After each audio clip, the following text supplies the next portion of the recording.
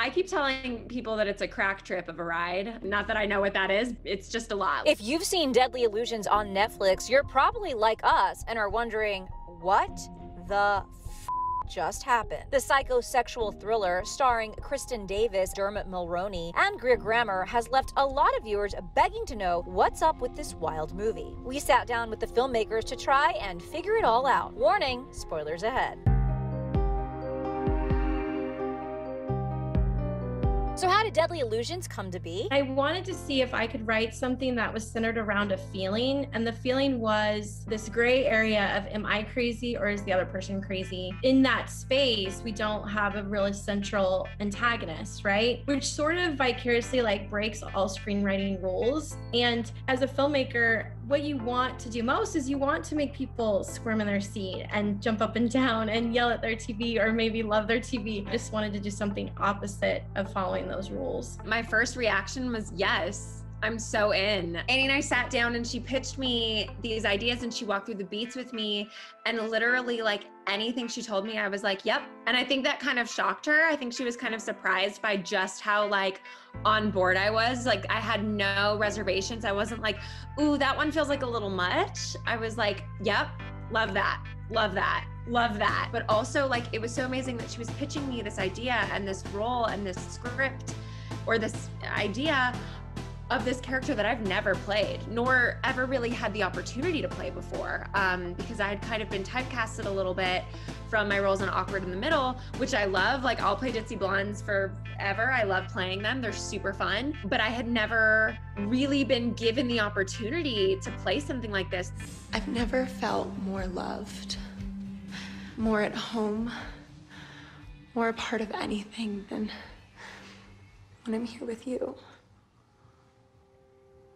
Please don't ever let me go.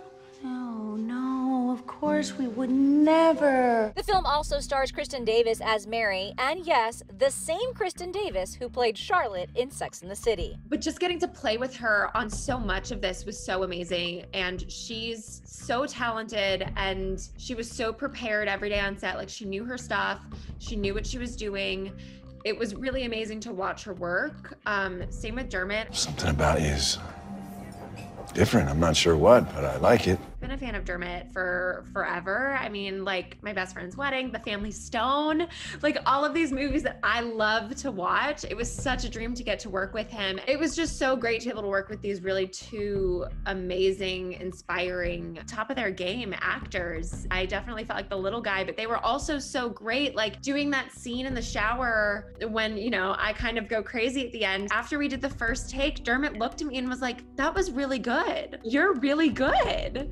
And I was like, thank you so much. Like I was so nervous. I was so scared about doing that. Almost embarrassed to kind of try to do it in front of these really inspiring, amazing, talented actors. And so being able to do that and have them both be like, yeah, you're doing so good. It meant the world. It was such a dream. In regards to our talent, our cast, especially with Dermot as the male in our cast, he championed the material like no one else. And that was so invigorating to have that sort of figure on set who really understood what we were going for.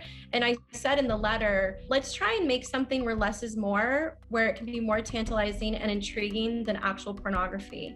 And what's so fun to see how the reactions have been to the film and whether they're good or bad, I'm just tickled that that goal was achieved. We thought we were just gonna make like this small independent art house film that we could go to festivals together with, and you know, never did we think this would happen. Never did we think Voltage would acquire us and then take us to Netflix and we'd have this huge platform. Okay, we still have a lot of other questions. Like, what's going on with the sound design? When Grace runs away in that key moment of the shower scene, coming! It needs to tickle you. You need to giggle. They created a tickle sound and you're just supposed to bust up laughing. Like you're supposed to laugh. I think two things are going on. The female gaze, which is shocking. That is different.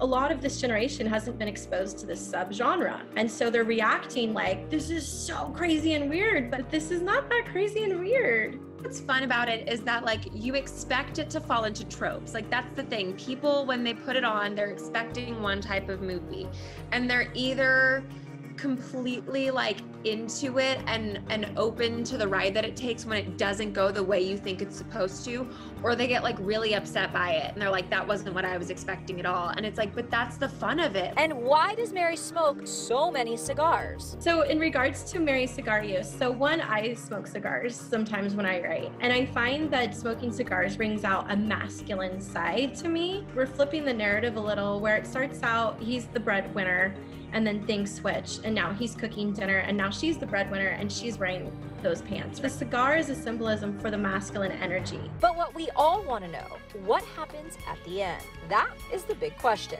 Everyone has been so like, but what happened? It feels like they're like mad at us. And so to me, it's like, you're supposed to draw your own conclusion. You're supposed to come up with your own theories.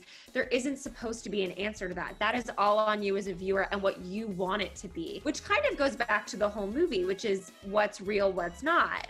Is this Mary's fantasy? Is this actually happening? Is Grace a figment of her imagination? There's so many different thoughts and questions, but that's part of it. It's like a choose your own adventure almost. Like, we want you to question those things and we want you to wonder and draw your own conclusions. That ending never changed. That was the first thing that Annie came to me with, and I immediately was like, I love that you don't know who's walking out. Everyone wants us to explain it. Everyone wants an ending, and I'm like, that's not the point. The point is that you get to sit there and decide what you want it to be or what you think it is. If I had to choose 3 words to describe the movie, I keep telling people that it's a crack trip of a ride. That's my word. Like, every time I'm like, just beware, like, it's like a crack trip. Like, not that I know what that is, it's just a lot. Like, just know that. Mystery, sexual, crack trip.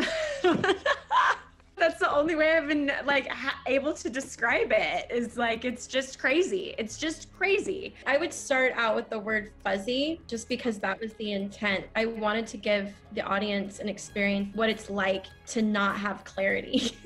That feeling is a frustrating feeling. I guess fuzzy, tantalizing, and mind-bending would be my 3 words. And thankfully, fans can make a decision for themselves, you know? And if you hate the film equally as those who love it, that's okay too. Maybe you'll come back to it in 5 years and laugh your ass off. I don't know. Love it or hate it, we can all agree this is one wild ride. Deadly Illusions is now streaming on Netflix.